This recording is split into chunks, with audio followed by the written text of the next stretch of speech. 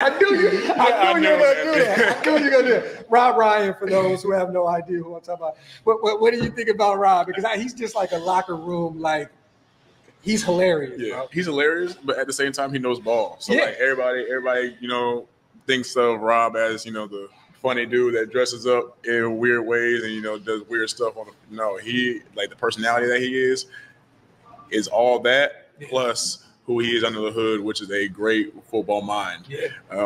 He makes the whole room laugh. I leave meetings with a smile on my face every day from what he be saying. But at the same time, like he'll jump in and he'll give his 2 cents that help me on the field do what I need to do. So I got so much respect for Rob. I'm so glad that he's on our team. I saw his white hair the first day, but I was walking behind him. I was like, man, that's a big woman. I don't know. I probably saw his face. I was like, "Oh, that's him."